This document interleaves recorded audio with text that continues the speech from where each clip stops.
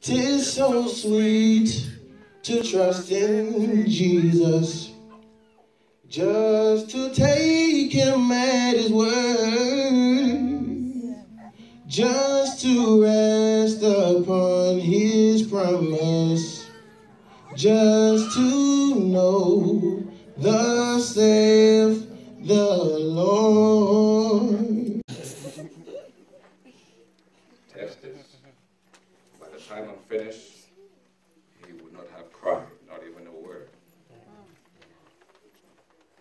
So I'm going to ask the rest of the congregation to assume a position of reverence as I kneel.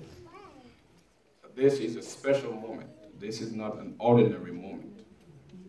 We want God to bless this child, and as he blesses this child, if you have your own children, I want you to whisper a prayer for little Gio as well as yours as I present him to the Lord. So it's after the service, after the dedication of the baby. It's actually my good friend, my bestie actually, Kuzel, her sister's baby. It was beautiful. It was mad long, but it was really, really nice. Say hi. That's my goddaughter, Dale. Her mom and dad behind me. So yeah, we're just waiting to eat lunch now, and yeah, it's a beautiful time.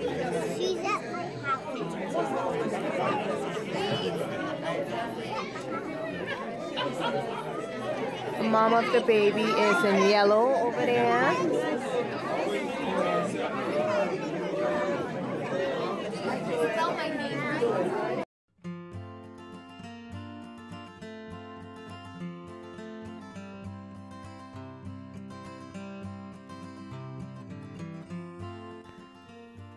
Alright guys, so it's later on in the day. It's 5:15. I've been in church since 10:30 a.m. That's new for me because the longest I've been in church is probably 3 hours, you know. But it was really, really nice. They had like a Bible study, then the actual service, no, and then the dedication of the baby, and then the actual service. Then we had lunch, and for a good while the kids play, talk, you know, free up yourself. And then after that they had something like, they had, you know, songs of course, and then they was having like a Bible study or something like that again when Anna and I left. So it was really good. So we back home now. I'm not too sure what we're gonna get into, just probably relaxing. I was saying, you know what, I'll probably not go to church tomorrow because I had enough church today. I know it sounds bad, but I have to go because there's a pastor in my church, the Temple of Restoration. He was preaching, I think it was a Thursday night or something like that, about a few weeks ago, and he dropped dead for 45 minutes, you guys. 45 minutes. He was gone. God was not done with him. Bring him right back. And he's going to share his testimony tomorrow. So I have to go. I have to go and hear his testimony. Lord, my pulse is raised anytime I think about it, anytime I talk about it. So, I don't know what we're getting into for the rest. I think I'll put Anna in early because I know she's tired. She did not nap today. And I'll either catch up with you guys later or tomorrow. Let me show you guys my outfit. I had on my black ankle boots, this gray dress. I did gray on gray with a pop of color with this cardigan. I've had it for a while. I've had this for a while. I don't think I ever... You hear this one asking for veggie chips. I don't think I ever wore this stockings, so that was quite new. Let me see if I could angle it nice enough for you guys to see it in the mirror. Kind of way. I don't know how it's showing up, if y'all getting a good look, but yeah, this is pretty much what the outfit was like. And wearing my hair in a little top knot with extension here, of course. And yeah, that's pretty much it. I will talk to you guys very soon. Hey Jay, it's Sunday. We're heading to church. I'll try to get the pastor's testimony on camera.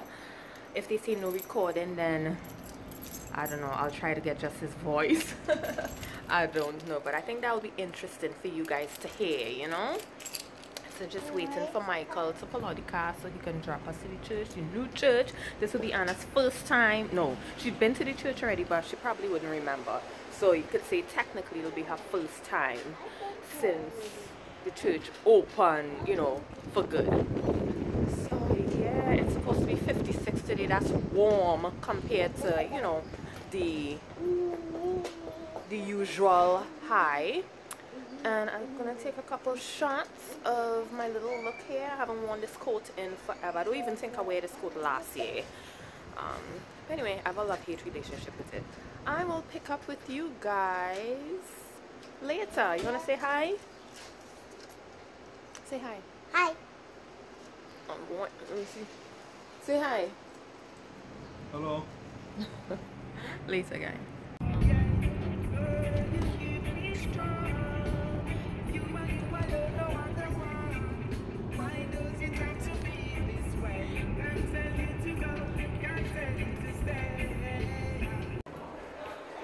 Alright, so church is about to start, so I'm bringing Anna down to daycare. Go, Mama. This is downstairs in the basement. Beautiful. I think this is the overflow area. This way.